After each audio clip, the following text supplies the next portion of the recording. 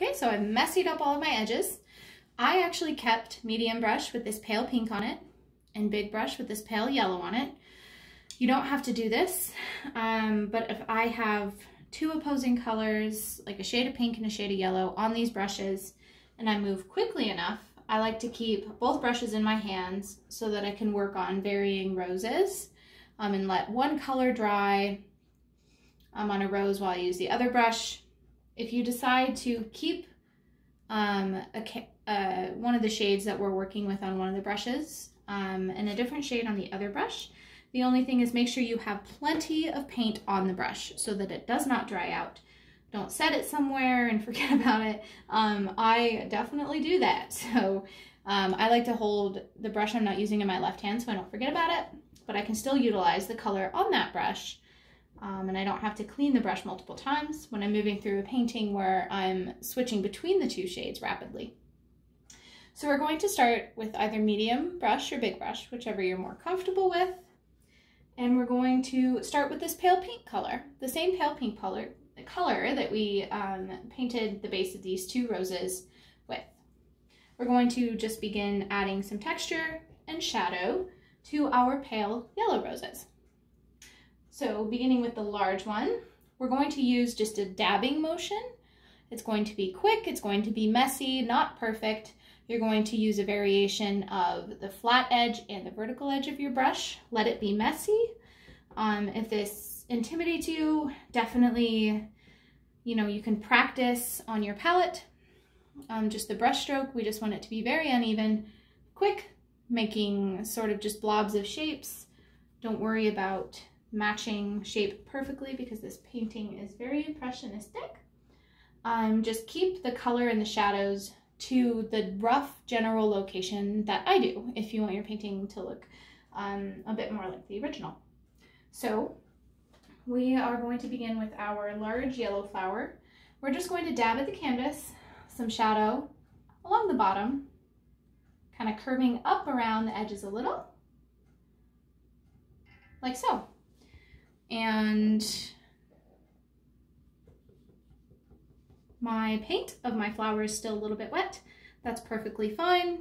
It's not the enemy as it was in the case with the background mixing with our flowers, because these are all good colors. And we're going to add some deeper red to that light rose color. Maybe a little bit of yellow if you want to tone down the vibrancy of that red. And we're going to dab a little of a deeper rosy color just at the center. And maybe just a couple places where we dab the light pink. We're going to take this darker pink that's on our medium brush and dab sort of around the middle in a loose spiral concept in the pale yellow flower to our left. Just dab randomly, keeping to a loose, very loose spiral concept. Okay. We want to leave a border of light yellow. We don't want to have a big block of pink. In our top flower here over on the left, we're going to add just a little dab. Random shape, just a couple of dabs. In our pale yellow flower to the right, we're just going to do a backwards C around the outside here. Again, pause this video at any time if you want to go over these steps multiple times. Avoid the temptation to be too exact with your color here. It's actually going to be a backwards E. We're going to come out a little in the middle there. Okay. Definitely get comfortable with using this brush stroke. It will free your style and it's very useful. Get the pale pink one between these two deeper ones. We're going to do a little of a deep rosy color in the middle. If you find you don't have enough contrast between colors, go ahead and add more red. Don't ever add more black. Don't ever add black to darken a color. Just add the darker version of whatever color you mixed in. In this case, it's red. Okay, so those are the shadows for our pale yellow. And now we are going to toss in some of the highlights on those same pale yellow flowers. So I have this pale yellow on big brush. I'm going to add quite a bit more white just to what's on my brush, mix it in a separate spot on my palette.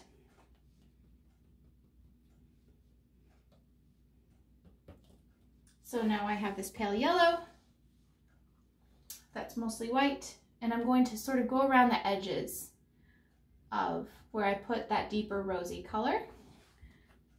If you find that your pale yellow doesn't have enough contrast, you can wipe off the excess on Big Brush and dip it straight in pure white and use that instead.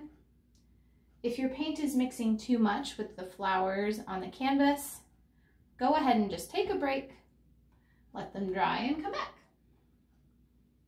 We're actually going to use this color on some of our rosy flowers as well. So we're going to start with that.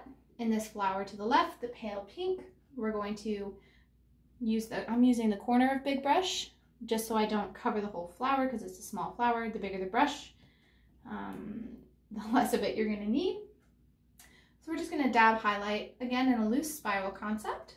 Roses are organized loosely as spirals or concentric circles. And we're going to use that same just edge of Big Brush is what I'm doing, but you can use just the tip of medium brush if you're using medium brush.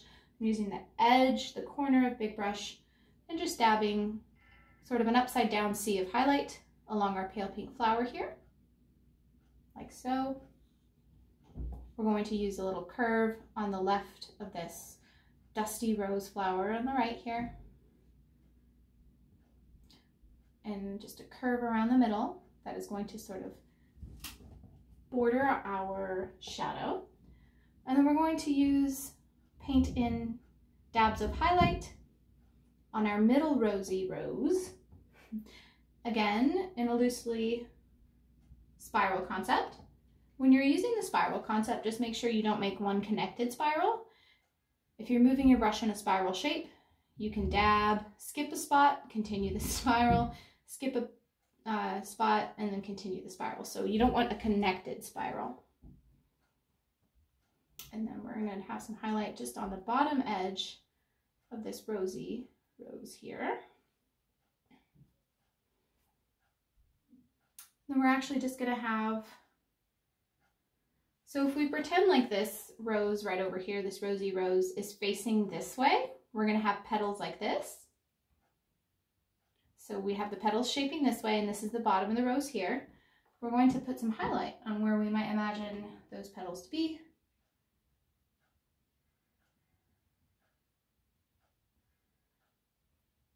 And I will give a close-up of my final canvas on the last step of this so you can switch between the two. I realize it's a little bit of a hassle, or you can look at the original, which I'm looking at as I paint this reproduction, if you want to get a firmer grip on where the highlights and the shadows are.